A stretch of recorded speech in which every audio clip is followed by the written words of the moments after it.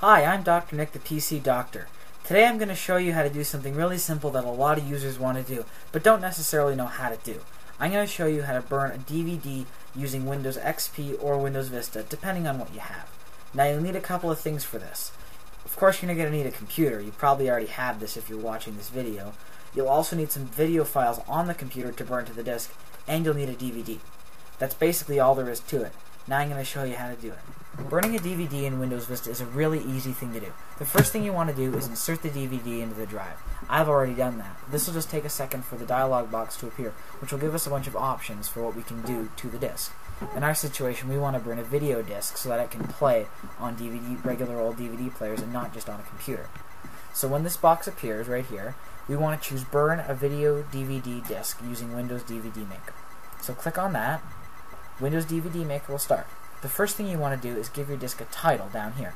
This disk is going to contain a couple of Family Guy episodes, so I'm going to call it Family Guy.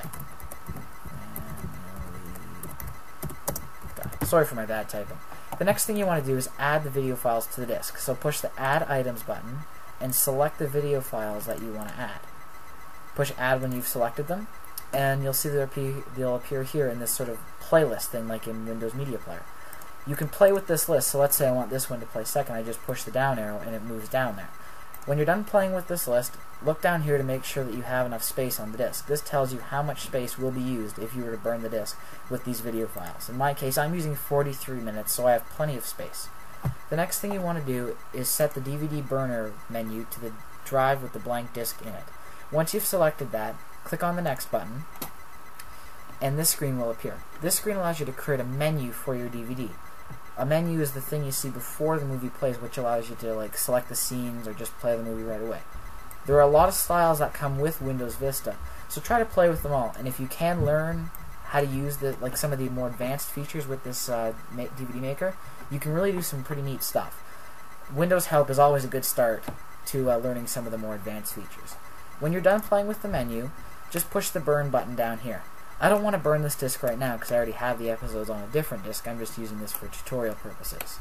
So I'm going to push cancel. But if you were to burn the disc, just push the Burn button and you'll see a dialog box appear giving you what the drive is doing, and you'll see a bar going across the box that'll let you know when it's done. So I'm just going to cancel that. So that's how easy it is on Vista, because Vista is nice and it comes with a DVD burner built right in. XP is a little bit more difficult. In order to burn on XP, we need to find our own video burning software. So what you want to do is open up your internet browser, go to Google, and search for free DVD burning software. There's over 1 million results, so it's pretty common. So click on that and search for it, and select the first link. It's thefreecountry.com. Click on that link, and scroll down until you see a list of free DVD, CD burners, and other stuff like that. Find the one that suits you best, install it, and then burn your disc there. Now I can't give you a tutorial for each of these, just that would take way too much time. But there's tons of good documentation for all of these burners online. So you shouldn't have too much trouble learning how to do this. This is Dr. Nick, the PC Doctor. Hope you enjoyed this tutorial on how to burn a DVD. It's really easy to do and saves you a lot of hassle in the long run. So I hope you enjoyed this video. Thanks for watching.